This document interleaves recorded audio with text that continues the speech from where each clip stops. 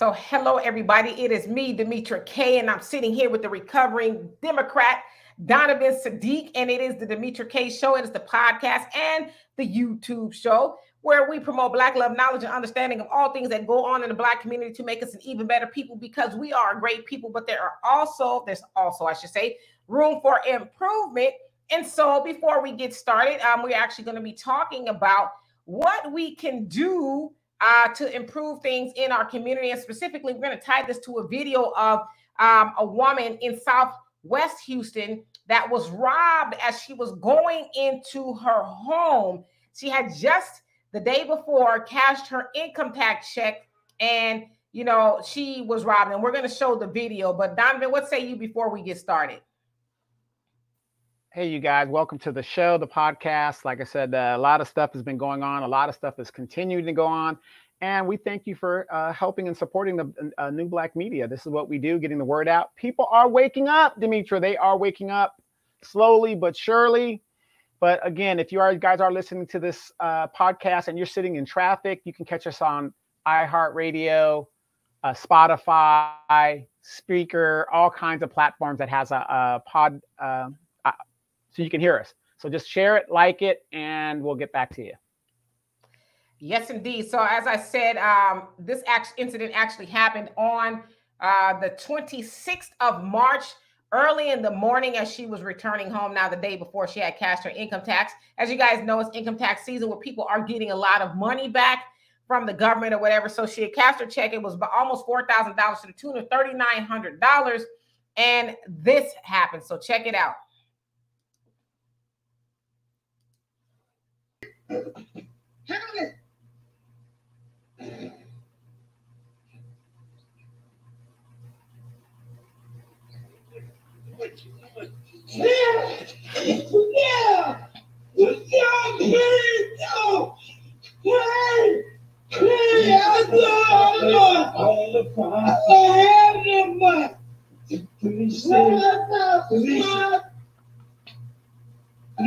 Say you got the money. Oh, I swear, it's in there. It's in there. It's in there.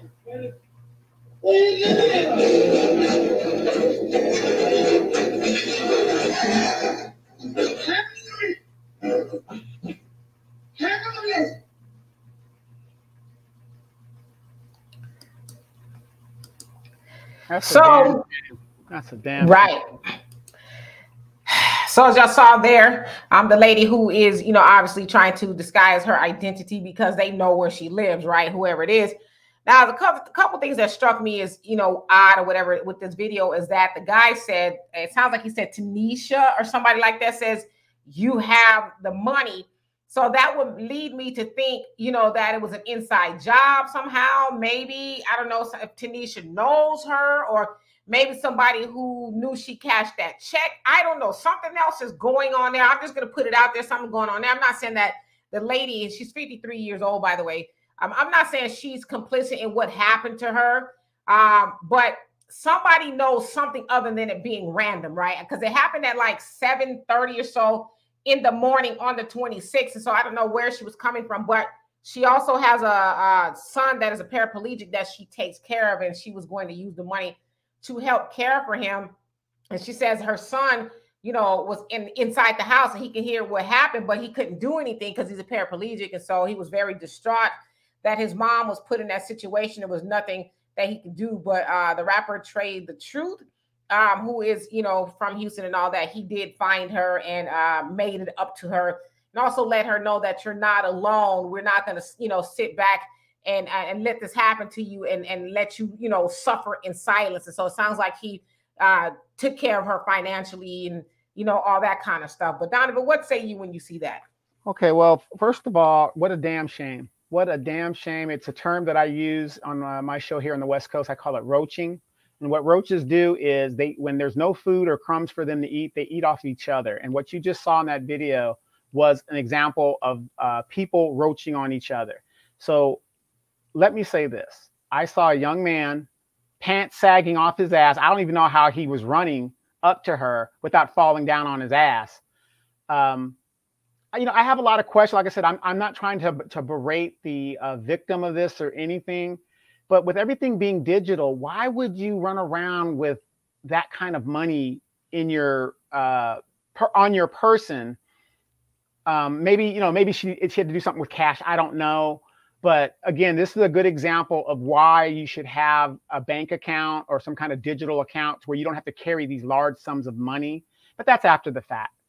But it's just so sad that we are preying on people within our community. And like you said, at that early in the morning, there's only a few people that would know mama or grandma or somebody would be coming home at a certain time and would have that kind of money because using that logic, then you should be able to rob anybody because you're going to assume everybody has money in their purse, right? Using logic, if you didn't know, somebody knew something to where this woman was targeted. Yeah, like why not catch her outside of the check cashing or wherever she was cashing the check or anywhere else, but you roll up to her house and she says, as she was going into the house, she heard this, so she was like, what the heck is going on? Somebody tripping or whatever. And she said she never even imagined that they were coming to, rob her. And as you can also see, she threw everything she had at him. Like, here, you ain't got to try to touch me. You ain't got to try to rough me up. And, she said he also said to her, I'll blow your, mother effing head off. And he did have a gun and all of that. And so I, think her throwing her stuff was just a way of saying, listen, and I ain't, you ain't got to try to do nothing to me. Right. Here's You got everything you need. You got right. it. Mm-hmm.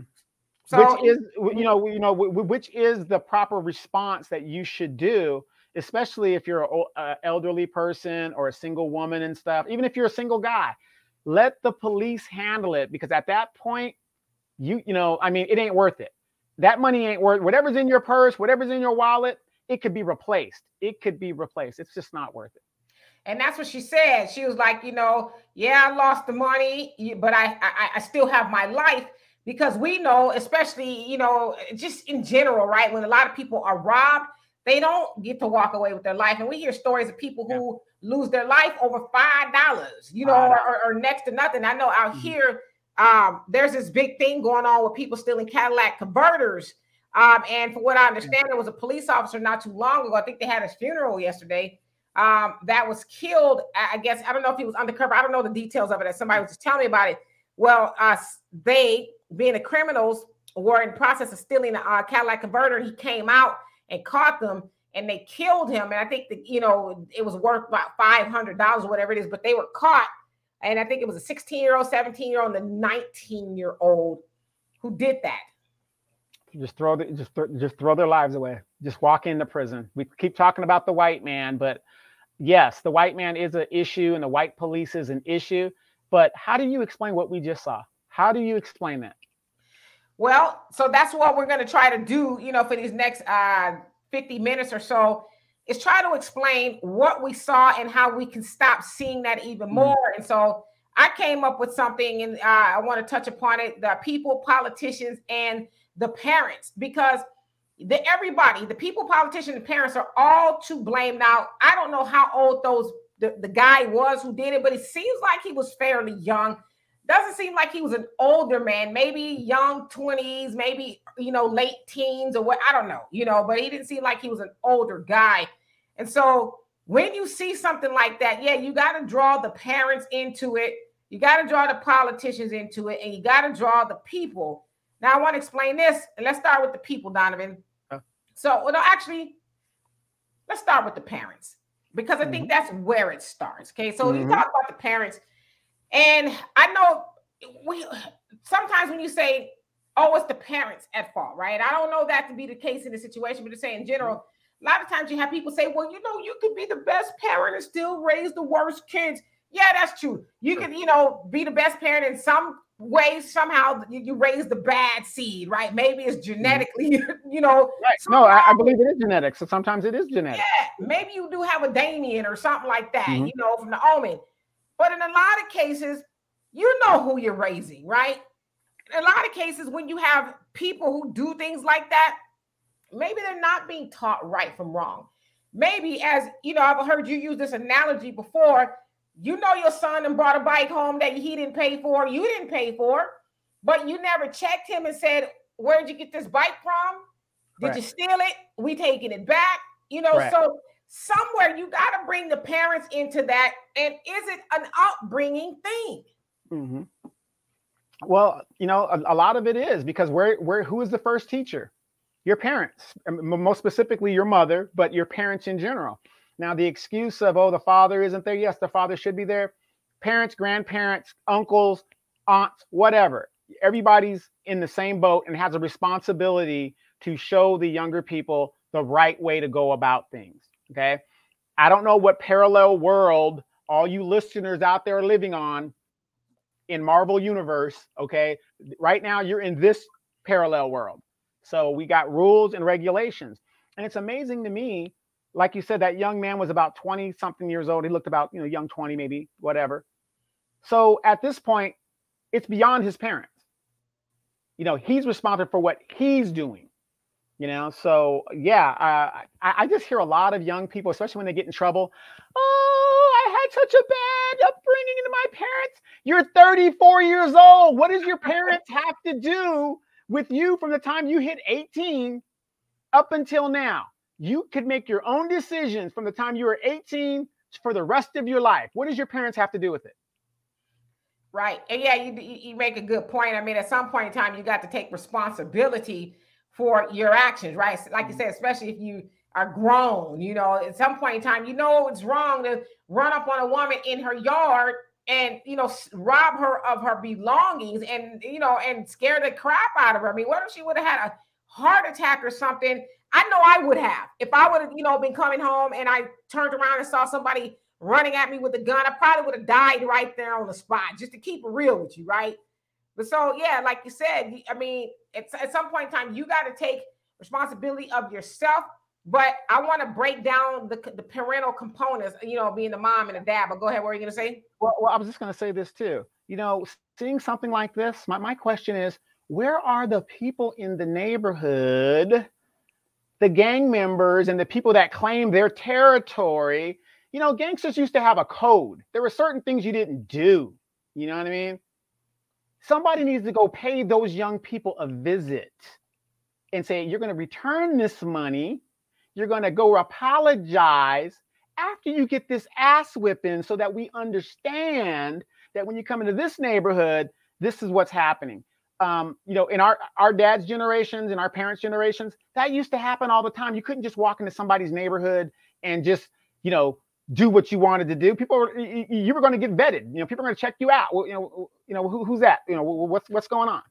So, you know, they're in Houston for the men in the community. And I'm going to say this. They know who did that crime. They know. Ain't nothing going on in the damn hood and people don't know who, how, and where. They know. Somebody needs to turn that old boy into the chief gangster or whatever in the area and say, hey, this wasn't right. Just like in the movie The Godfather. Remember in the beginning? I didn't want to come to you because I didn't want to get into trouble. Godfather's like, I understand. And I understand. You know what I mean? That's what should happen with some of these people. I mean, we need to go back and say, hey, look, we know you're the local blood or Crip gang lord or whatever the deal is. Hey, you know, this ain't right. And then have them handle that. But like you said, though, I mean, there used to be a code. And I don't know, I'm not a gang member, never have been. But I would still think that there is some, it's going to sound weird, honor within gangs. Like, you know, I know that when people do drive-bys and they kill kids and innocent people, all that kind of stuff. Yeah, when they go in there, at least it was back in the day, it was like, yeah, well, you're going to have to answer for that. Because while we do nefarious things as gangs, we don't do that kind of stuff, right? And so the other thing, as far as the parents are concerned, is that you do have, in a lot of cases, especially in the neighborhoods, there is a lot of single mom situations going on. I'm not trying to blame mom, okay? But I'm saying It is a known fact that there are a lot of single moms that are raising the children oftentimes by herself. And so while we keep saying, well, we can't blame the mom, and Dr. Ava Muhammad said that she made a very good point. She says, no, it's not all the mom's fault, but moms, You have to take some responsibility for if you are the only parent in that child's life and the child is wayward and not acting right, then you have to take responsibility for that because you are the child's main circle of influence. So while the daddy should be there, he is not. But that doesn't absolve you as the mom of making sure you're pouring some good things into that child and disciplining him and all that. So that way, when they go out into the world, they're not doing things that are harmful to other people. You can't lean on, well, I'm a single mama, I didn't have no help. Well, it's like, okay, that's true for a lot of people, but that don't mean you raise demons and release them on everybody. Right. And sometimes as a mother, one of the greatest things that you can do is relinquish your child to the father or to a better situation to give them a better opportunity. Because if they stay there, what's going to happen? What's going to happen? But they don't see that because, you know, and I'm not trying to, you know, we're not on that issue, but a lot of women keep the kids because of a financial gain that they have for it, regardless of how the kid's going to turn out. Yeah. And sometimes that's true, but I think a lot of things that is not talked about is a lot of those mothers don't really get child support like that. But the other portion of the parental, you know, complex, if you will, is the dad. So let's say in these same situations where the father may not be there, he needs to be there. You know, you can, because there's no law that's going to, the judge and the law can make a father pay, you know, or, you know, put a judgment on him that he pays child support, but he can't or she can't make the father stick around, right? So the other thing is, fathers, stop leaving your children. Stay as much as you can. And you know, and we talk about this all the time. Don't talk about, oh, she's hard to deal with. She ran me away from my child. No. Put the white man on like she put the white man on you. But most importantly, you got to realize when you walk away, what are you walking away from? You're walking away from your responsibilities of raising your child and making sure that you're doing your part to put a good person into the world. Because while the mama is there by herself and she's not doing a good job parenting, that's still kind of on you too, because you should be there to at least do your part. Right. And if you're going to walk away, make sure that financial check is there every month for you to walk away and just be done with it. You know what I mean? If that's what you're going to do. A good example, like Black China. Did you hear how she put out that I'm a single mom thing? Come to find out, she ain't even with her kids. She ain't even raising her damn kids. It's the fathers that are doing it. That was an epic fail on her behalf. And she had to give up 3 of her luxury cars. It ain't like she gave up a Honda and you know what I mean, a Supra.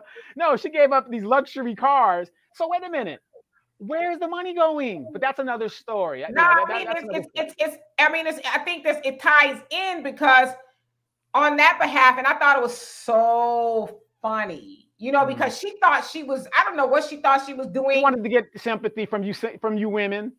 Or just maybe say, you know, this is why I don't have all these rides anymore. Just admit that you broke, right? And that you made financially irresponsible decisions with your money. I mean, like you said, it wasn't a Honda. It was like Lamborghinis and Rolls Royces. A Spider Ferrari and stuff. And here's the funny thing. It's rumored when she got on OnlyFans just last year, she made like $16 million, something like that, $16 to $20 million, rumored.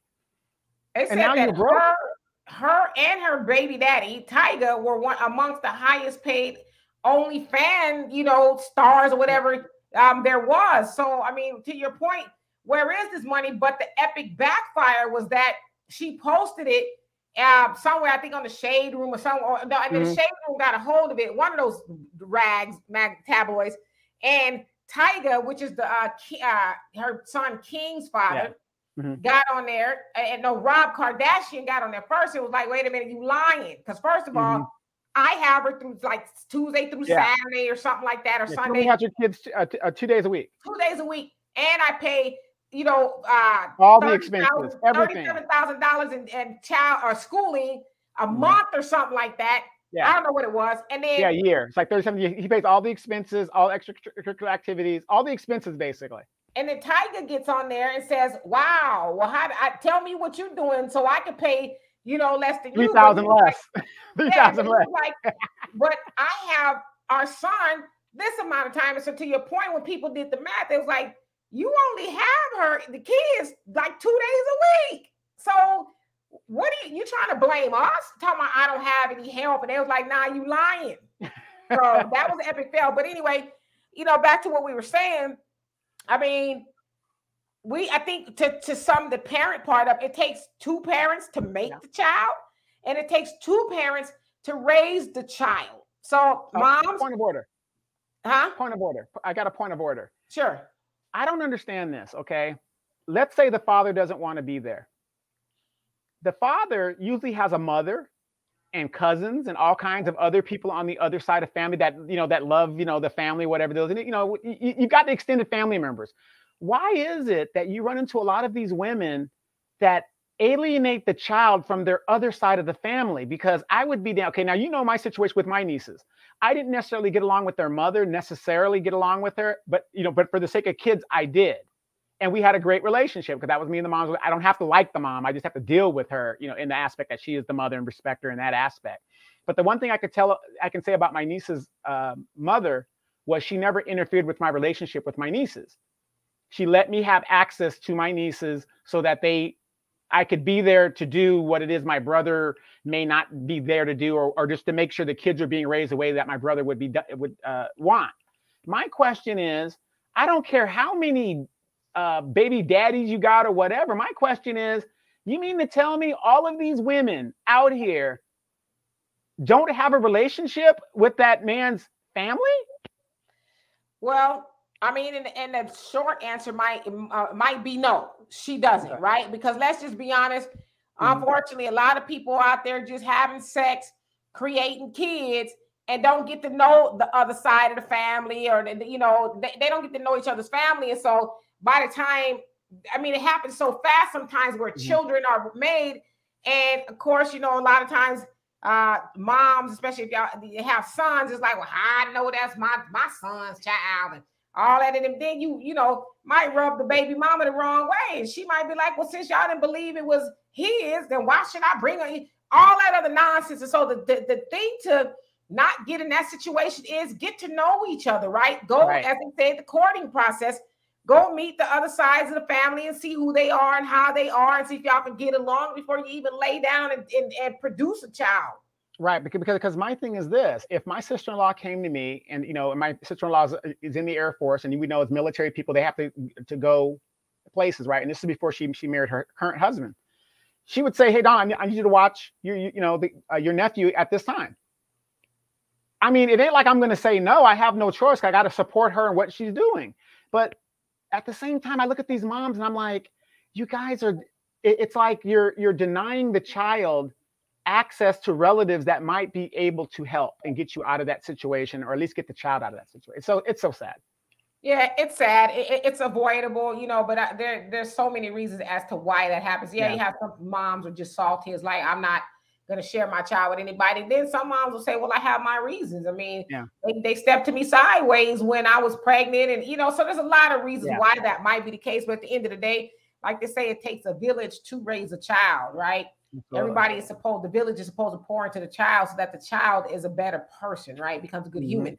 So the other part of that is, let's talk about the politicians, right? So in a lot of these areas, and I'm not really quite sure what the situation is in Southwest Houston.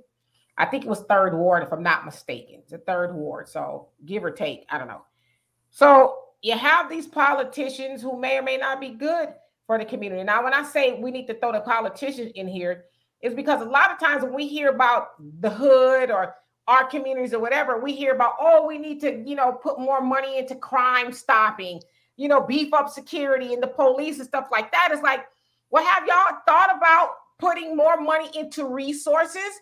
Because we know a lot of our communities are crime ridden because it just lacks resources, the proper jobs. Right. Yeah.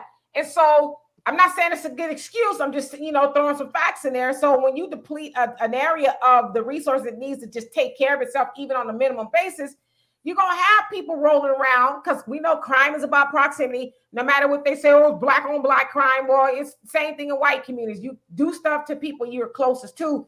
And so you have these politicians say, well, we're going to beef up security. We're going to put more money into the police departments. Like, well, have you thought about creating jobs. I ain't talking about bringing in Popeyes, Jack in the Box, and all those other things. We talking about some real sustainable jobs like they had back in the day, where it was like a Ford motor plant or something, and people could, the man back then could go there, work, and come home and bring the check and take care of his family. In some cases, send the kids to school.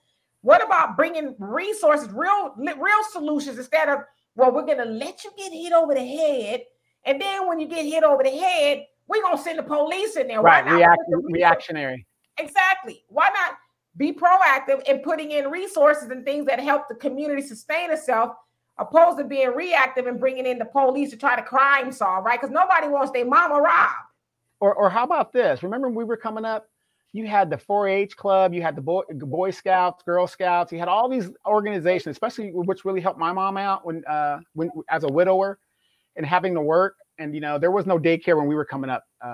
Demetria, you remember that. There was no such thing as daycare. You had the Boys and Girls Club. If it wasn't for that, I mean, look at these kids roving around with nothing to do. Nobody to teach them any skills. I learned a lot of woodworking skills being in the boys club. I learned how to play basketball. I learned how to swim. I learned how to camp. I learned how to play pool, bumper pool. Learned all kinds of stuff at a facility. And guess who else is a big member of the Boys and Girls Club now? It's a Boys and Girls Club because the funding wasn't. Denzel Washington. There's a lot of these people that started from these organizations that got started, and a lot of them are nonprofit or whatever, but the Boys and Girls Club was kind of funded by the city.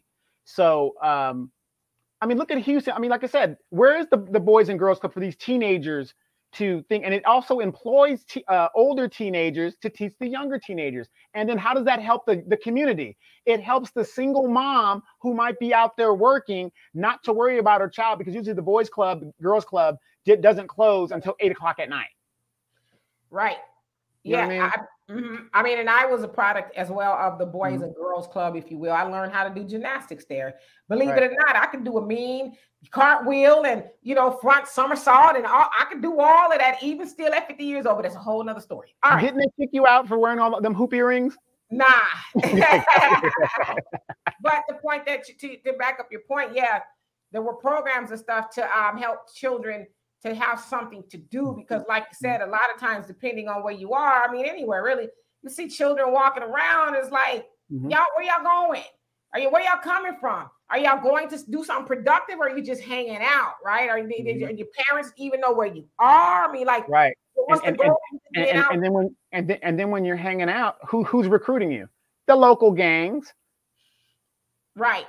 Yeah. So, I mean, but back to the politicians, and why I bring them up is because instead of being, reactive as far as bringing in law enforcement and all that, Crime Stoppers and stuff, I mean, that's important too, don't get me wrong. But why not bring in stuff that'll prevent all of that, right? I remember, and I think you're frozen too, Donovan, so I guess you'll come back. Okay, no, there you go. What was I going to say? I remember when I was coming up. Crime Stoppers. Yeah, it was crime, but I'm saying we had jobs. Like there were summer jobs at the city and stuff they had for, teenagers. You could go like real summer jobs, not selling candy, which I used to do that too, but where you could go earn a paycheck. And then when school came around, you could buy your own school clothes. You had a little money in the bank type of thing. Yeah. Where are those? The summer job program, I think that's what it's called. So where are those things, right? Summer hire. Right. So what we also need to realize in regards to these politicians, a lot of them are on the payroll. So what I mean by they're on the payroll, we know that there's this thing called school to prison pipeline. And so if we give these children something to do that's actually going to deter them from doing crime and stuff, well, how on earth do, I'm not saying a lot of these politicians do, but some of them do. How do they make a side hustle by sending these children to prison? Because that's how they fuel the prison pipeline is, get them in as young as they can. We know especially if the prison is a private prison, that they have to guarantee a 90% occupancy rate. How do you do that to your investors, right? Because their investors looking at a return on their investment. You got to make sure that there are bodies in those beds in the prison. And so why not get them young? And the other hustle is get them young. Start them off on some, minor. Maybe they'll give you 6 months to a year. While they in there, we'll get them in trouble, trump some charges up on them. And pretty soon they in there doing 30, 40 years when they should have been out years ago, right? So it's so we know why A lot of times the politicians don't fix the problem because there's profit in it, but then that's going to take us to the people. So what do you have to say about these politicians? Well, you know what I say about the politician, F them, F them. I mean, you know, it's funny. I get in a lot of arguments with like baby boomer set people, which is basically our parents and stuff.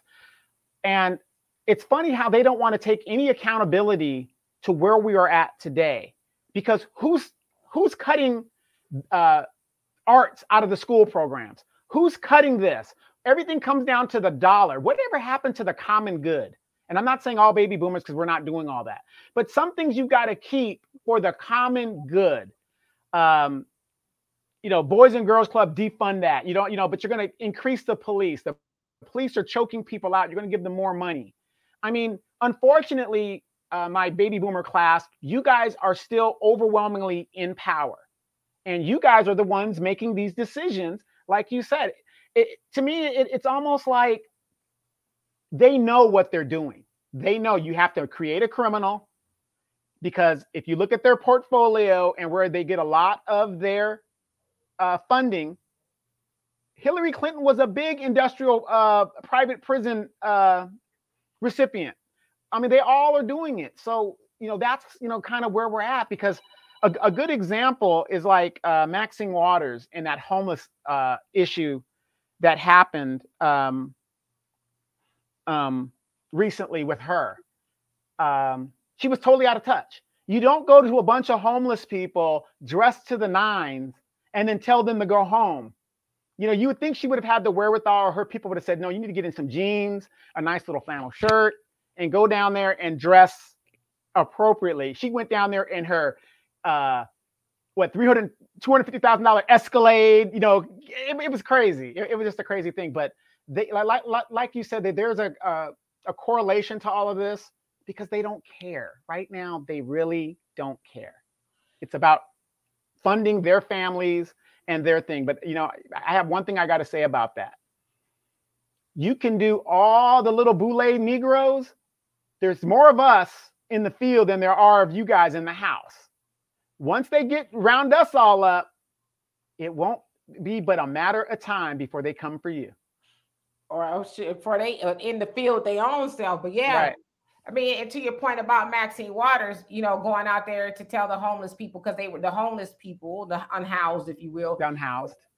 They were told that they were going to get some Section 8 vouchers for permanent subsidized housing, and that was a lie. But, you know, Auntie Maxine went out there to say, oh, y'all go home. Yeah, and they was like, where we gonna go? We ain't got nowhere to go, you know. Mm-hmm. But to your point, it was very tone deaf, and she showed up in probably what was a $500 suit, probably $200 shoes, and you know, a good wig on, and you know, she was telling them, you know, and smirking and laughing like, oh yeah. I did tell them to go home, you know. But it's like, but those are the politicians that we have in office and that we keep putting in office, and it's like. But, you know, and not just to single out Maxine, but there's a lot of them, but you didn't have a problem amening and co-signing on, you know, the stadium there, was it SoFi Stadium? SoFi Stadium. You didn't have a problem with that, where it caused a lot of gentrification and a lot of more homelessness going on. Mostly people that look like her. That's the crazy thing. Most of the homeless that were affected by that stadium were people that had black skin just like her. Yeah, so she didn't have a problem with that, but yeah, you gotta go home. You got to go and figure out how you gonna get these people vouchers and stuff. And so, you know, nobody works harder in Washington than I do. So I don't want to hear I work harder than anybody. Like you said in your video, the proof is in the pudding. Yeah, I mean, the proof is in the pudding. I mean, and so to tie it into, you know, the politicians and stuff. So when you have homelessness going on, people who are unhoused, what do you think they're eventually gonna do to survive? You walking down the street, you know, with your boo thing, and y'all got all these clothes on to the nine. You got your Gucci and your Louis bag and your red bottoms, and they see you as a mark. Now, you know, I'm not condoning crime, but hell, if I ain't ate 2 or 3 days and I think you got at least a snack in your purse, I might entertain it. So the thing is, these politicians, y'all need to do your part in fixing the, you know, the dilapidation in our communities inside and out, so that we can reduce crime. Now, I don't know, again, what the situation was with the guy that robbed the lady, but I'm sure if we delve into his situation, one of these two things that we talked about is probably going to have some direct effect on maybe the decision he made, right? And so you have these politicians who will get to the podium. Oh, it's a travesty that she was robbed. Oh, we need to do something. We're going to have Crime Stoppers on it. But you never did say, okay, scratch all of that. His mama might have been at 2 and 3 jobs. Maybe she was a single mom. I don't know. Or maybe his dad was involved and mom and daddy got to work 2 and 3, 4 jobs just to keep food on the table. So he was unsupervised. But instead of us allowing, Amazons and, these small minimum wage jobs and stuff coming in these neighborhoods, let's put some real opportunities back in these neighborhoods so the mom and dad can work an 8-hour job, come home and raise their children as we were when we were coming up, right?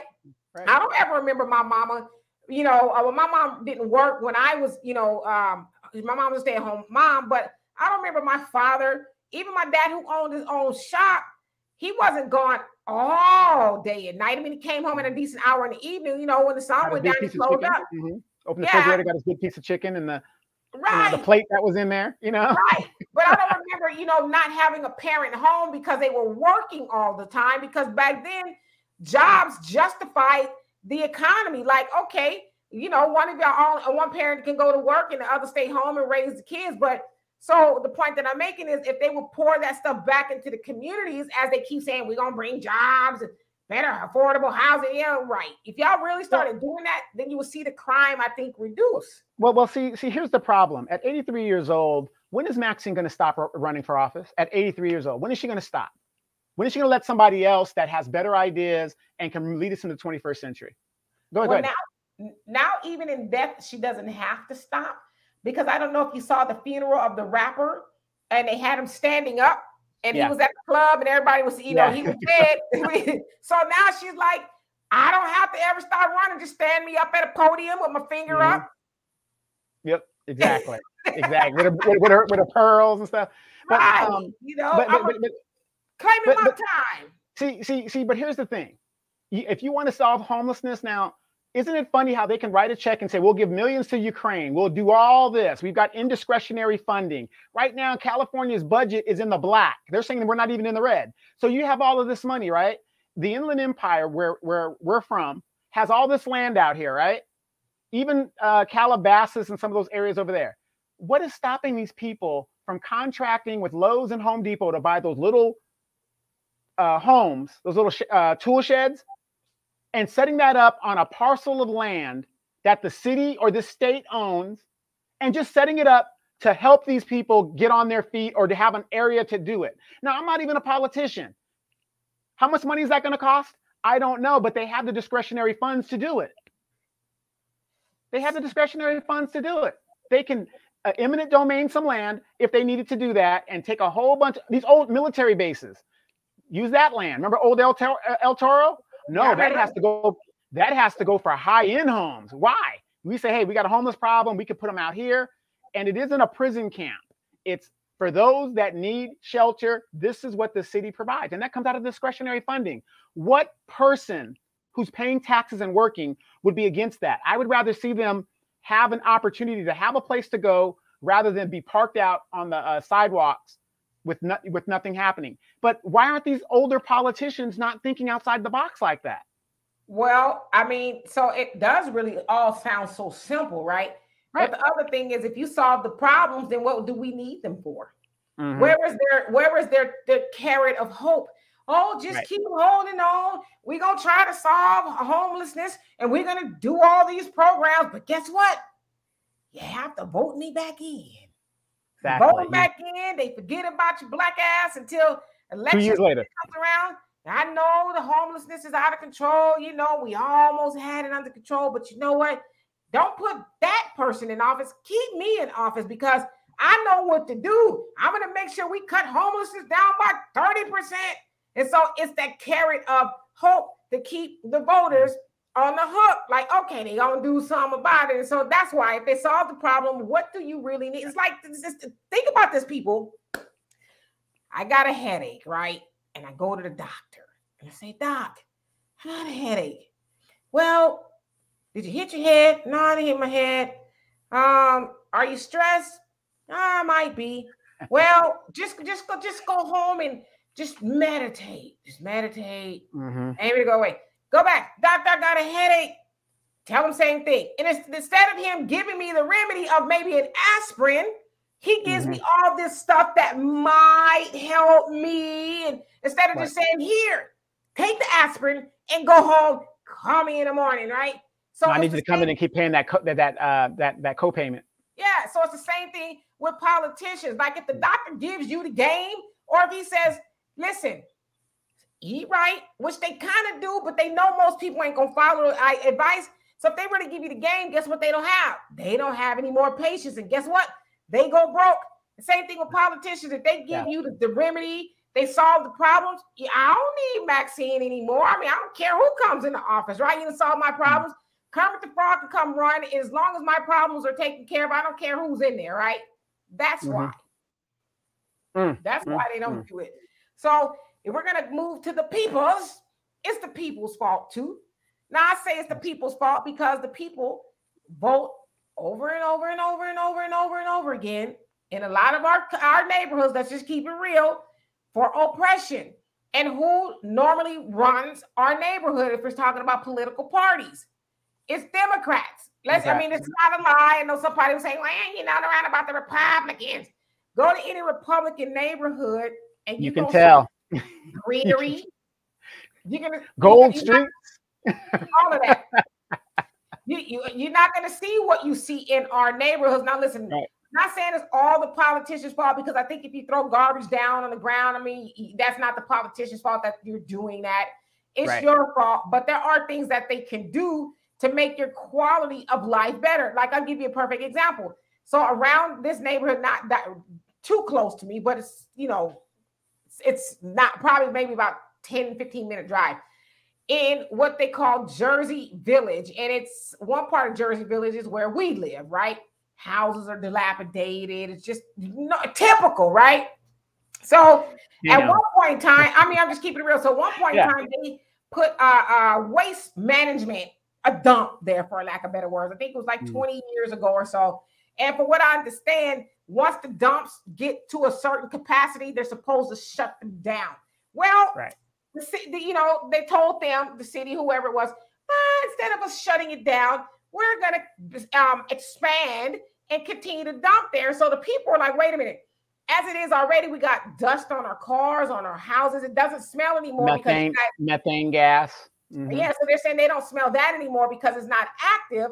And so it's going to be reactivated in the middle of the neighborhood. And so the lady that is spearheading the thing, I was talking to her, and I said, have you gone to the city council meeting? She goes, well, I talked to the city council person. They told us that's not their job. I was like, I say, you do know that the city council has to sign off via the planning committee what goes on in their district, right? Right. And if they have a city manager, the city manager is subservient to the city council, which signs off on all things that the city manager and his staff bring towards the city. You know what she said? I didn't know that. And, shade to her, but not uncommon. They were able to blow her off with, well, that ain't my job. So what they did was they got these petitions, they being the people who live around there, you know how we are, sign these petitions. I said, ma'am, 1960s, sign the petitions, the 70s, that'll work. It ain't gonna work. Ma'am, if you don't mind me asking, what is a petition going to do? Nothing. She says, well, we're gonna get it to the people, the whoever is one that manage the plant, and let them know that we're not on board with it. I said, do you really need a petition to let them? I said, you don't think they already know that? I said, you know what they're doing? I said, they're just playing games with you, buying time, making y'all think, well, if you sign this petition and bring enough signatures to us, then we'll think about it. I said, they've already made up their mind. I said, they're sitting on the bulldozers as we speak, waiting for the city council to play games with y'all too. Well, we tried, but there's no other place to do it. And I said, go ahead. The only way that getting signatures is basically useless. The only way that you're going to get movement is you get your city council to vote on the referendum or whatever that issue is. And once the city council votes on it, that's law. That's it. It's done. Nah, it ain't my job. And she was like, I didn't know that. I said, and if that ain't your job, then get up off the seat. That's what I said. I said that's what the city council member's job is, to regulate their district, and they sign off on that. And I said, but ask yourself this. I said, do you think they talked about building a waste site in River Oaks, which is, the affluent part of Houston, if you will, or any other places where good white folks and people with money live? She goes, well, no. I said, well, then why would they do it to you? I said, you know why they did it to you? I said, because they know black people ain't gonna do nothing but sign petitions, pray about it, and meet to death with each other. I said, but if you thought about going in there to your city council meeting and saying, I'll be damned if you build or dump any more garbage where we live. I said, you know who would do that? I said, the white folks will do it. And I said, trust me, I've been at city council meetings where white people been like, I wish you would. This will be your last time sitting up there. You ain't, I don't care what it is, whether it's an apartment complex or Popeye's chicken, they ain't building that stuff over there. None of that. I said, but we go after they done built it and saying, well, it's not fair. We don't want it. I said, because we are not proactive, we are reactive. I said, y'all need to get in there and get mad like the white folks do and tell them there's going to be heads rolling politically if y'all allow that to go on. Right. And you bring up a good point, because my fight in my city. And here's the problem. We don't attend city council meetings. We don't know what's going on. Everything is online. I mean, you've got city channels you can watch if you want to watch the city council meeting. These people depend, especially when it comes to the black folks. You're so busy working or thoughting it out, going to the clubs and whatever you're doing, that they know you're not paying attention, even though all the information is there. I get so tired of running up against black folks, talk about, like you said, I didn't know that. They've announced it for over 30 days. They put a sign up in the area that says city council meeting on this date, whatever. And you don't even bother to show up until, like you said, afterwards. And then now you want to make a hollering and screaming and noising, which makes no sense, because it's done. It's a done deal. It's done. Yeah, and that's what I think too. Is we as black people, y'all forgive me, I'm sweating. It's it's that I'm still going through the change, whatever. I mean, it's warm here too, but anyway, got a fan on and everything. But they know that Negroes are just gonna go scream and holler. A lot of times get in front of podiums and microphones and And the city council, they're used to doing that. They're like, okay, here come the Negroes. They got 3-5 minutes to scream and holler. We just gonna pretend like we're invested in what they're saying. But they know at the end of the day, you ain't gonna do nothing. Like I asked the lady, I said, you're meeting with each other for what? I said, is a city council meeting member or somebody who can make a power move involved in the meeting? No, it's just us. We meet at the local church and people who live in the neighborhood. And I said, okay. I said, so y'all signing petitions, y'all gonna give it to the company who's gonna be running the waste site. I said, it worked in the 1960s. Look at all the change we did then. Right. And she said, well, because they did a news segment. The news went out there and talked to them about it and stuff. And she goes, they didn't put segment in about us talking about racism. I said, see, this is why it pays to know something. I said, don't you know the media is paid for too by those politicians? I said, yeah, they listen to you, but the racism part ended up on the editing room floor, you know. And then how many Negroes are watching the local news? Right. Not a lot of us. We're too busy watching BET and the videos and the twerking video. You know, we're not doing that. Nobody's watching that stuff anymore. And I said, so, and let me ask you this. I said, because the houses over there, you know, they need some work. I'm not trying to be disrespectful. Sure. They're left behind, right? Sure. I asked, I said, how long do you think it's going to take before they say, well, it's eminent domain them, these houses, and just take over the whole neighborhood and make it a waste plant? I said, how long do you think before they do that? She goes, we didn't think about it. I said, yeah.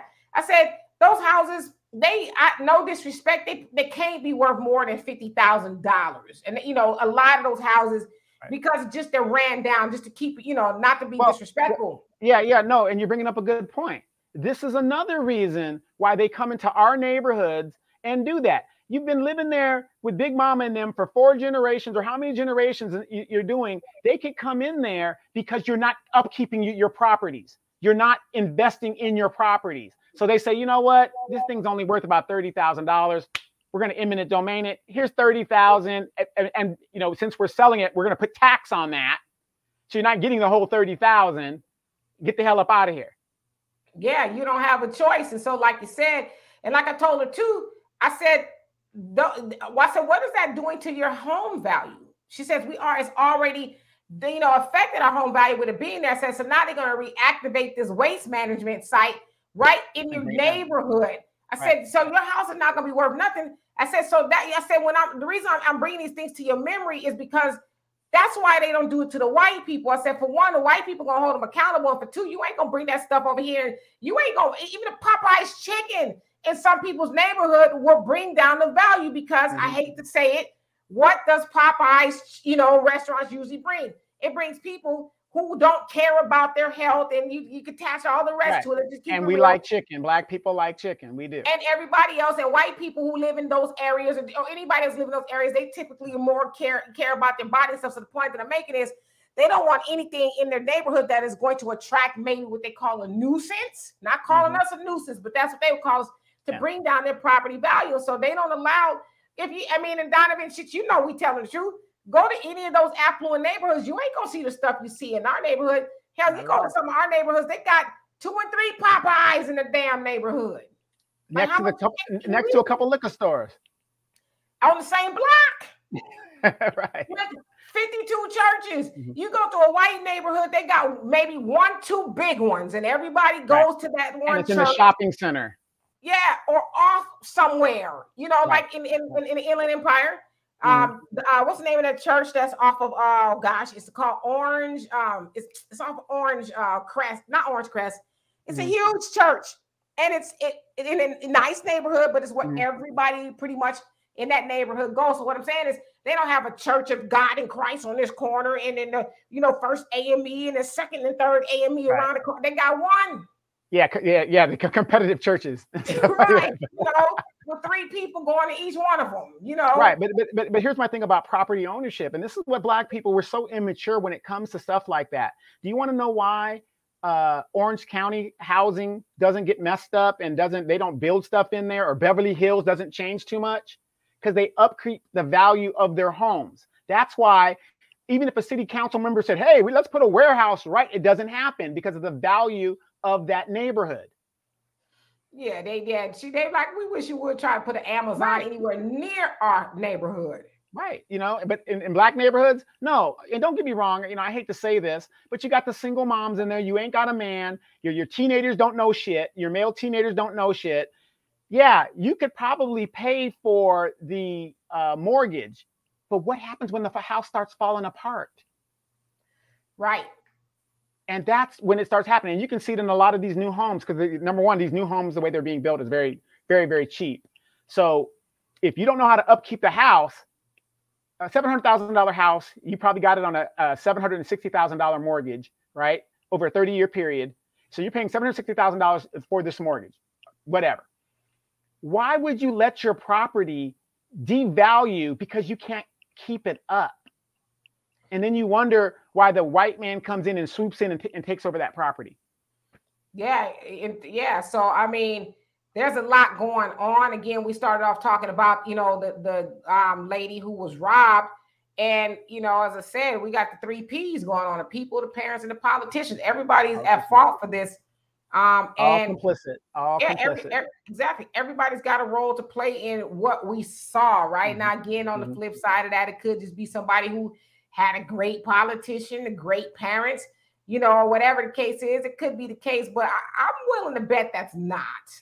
I'm willing to bet he didn't just wake up and say, well, you know, I got good parents and everything going on, and I'm just going to get up and go rob a lady of her income tax money, you know? Right. You know, and the sad thing is, with Big Brother having cameras everywhere, you know, it's like I would talk to younger people and I would say, yo, I'm going to go, where can you run? You're behind enemy lines. Okay, you got cameras everywhere. That's a black car. It's got a VIN thing on it. You got your license plate on it. They got a picture, a description of you, all this other stuff. Where are you gonna run? Where are you gonna run? Is it really worth it? Right. It ain't like it was when we were coming up 30 years ago where there was no cameras and stuff. Now they can get you on that corner and this. I mean, it's just a matter of time before they pick that young man and his accomplice up. And she said that she had just installed that camera the day before. The day before, you know. And the other thing too is, I mean, you know, people out there robbing and stealing from people. I mean, especially in Texas, it's an open and carry state. I mean, and you don't even need a license or none of that stuff. It's like the Wild Wild West, you know. And it's also a stand your ground state where you can, you know, instigate and then a stand your ground. Well, no, I'm saying even up until that person is retreating, you can still do something to them. So what if she was like, nah, you ain't getting away with my coins, and you know, she ended his life right there. She would have been within her rights to do it. And so I also think people should teach their kids, you know, while you out there trying to bump old ladies over the head per se, you might want to be careful because that old lady might be packing. Right. Well, you know, here's my thing. This is one of the only countries where they will not let you starve. You can get food stamps, whatever. So what could this person have wanted? I mean, you know, I know we're in a pandemic or we're coming out of the post-pandemic situation and stuff. There's jobs everywhere. People are hiring everywhere. I don't know what's going on in Texas, but there are jobs everywhere. But they give you food stamps. They give you Section 8 housing. What could this person have wanted with this old lady's money that he could not have gotten? You know what I mean? It's like, it just doesn't make sense. It's the path of least resistance. It's, you know, laziness. And it sounds like maybe it was an inside job to some degree because he said, Tanisha or whoever it was, said that you got the money. So, you know, whoever it was, like you said, knew she was getting off or getting home at that time, knew she had a bunch of money, and, you know, it alleviated her, for lack of better words, of her finances. But, you know, that people are doing that kind of stuff, it'll catch up to you because they think they got away with it. And it's probably not the first time they rob somebody, but you gonna mess around and try to stick up the right person. I say the right person because if you're doing that to people, you get what you got coming to you. And I hate to say it. Well, let's just say this. Okay, you just robbed that lady. They got a description of the car. They see on the video cameras, whatever, because sometimes these cameras are live. How do I know that in my city? Some of the cameras are live because I pay for it and I go down there and I say, you know, what our resources are going to. So I know some of our cameras are live. The police finally corner you and you're in a shootout. You're dead. Legally. Dead. Right. In Texas, I wouldn't even try. Yeah, over, you know, a couple of dollars. Like, you know, like I said, I actually went to visit somebody in the prison this past Saturday. And I was like, if people really just was able to grasp what it's like, now I could leave, right? But being on that other side where you can't leave, and the whole time I'm listening to him saying, I just want to be free. I just want to be free. I want to be able to leave here. I want to be free. I'm gonna get out. You know, I ain't on that stuff. No, but you know, just to hear that, and I'm like, I wish more people who are on the verge of committing crimes could just hear that and take that to heart and realize this ain't fun and games if you ever get to this point. Right. It could be survival at all point. But like I said, the police, let's face it, you guys, how many people are being exonerated every day that were framed by the police, if they even made it to that point? How many people are being straight out murdered by the police and they're protected by the rule of law? I mean, it just happens. So as a young person, is it really worth a few dollars to roach on your own community? It just doesn't make sense. But I'll tell you this, Demetra, though, it's funny. He wasn't going to go to the white neighborhood and do that because they would have been just blasting straight out. They'd have been like Yosemite Sam up in that mud. Exactly. You know? We only do it to our own people, and it's so sad. Or he wouldn't have ran up to no brother and did that. Because the brother probably would have been like Yosemite Sam too. Like, what's really good? Right. You know, all I'm saying is whoever is the local gang chief there, and I'm not saying and advocating any violence. I think that whoever controls that neighborhood needs to go over and have a conversation with that person because they know who did that crime. They know. They're going to get the run in their mouth and all of that. But anyway, y'all, that's our time. It has been an awesome hour. Thank you, Donovan, for being here on the Demetra K Show and podcast. If you guys would, we have a Cash App, Venmo, and PayPal to donate to this channel. And if not, think about becoming a member. We would love to have you here. but at the very least, like this video and feel free to share because somebody needs this information. And so absolutely, we will talk to y'all. Actually, tomorrow will be Wealth Wednesdays with Walter. And then on Saturday, we are going to have a guest. It'll be a podcast. We're going to have Tamara Sheely Johnson. She is running for the U.S. Senate of Georgia. And we're going to have a conversation with her and see what her platform is and all of that and see if there's anything we can do to help her defeat that of Ralph Warnock, who currently holds the seat and who ain't doing nothing for Black people. And Herschel Walker. Yeah, and so we're going to get into it on Saturday and Wednesday, y'all. So stay tuned and thank you so much. Peace.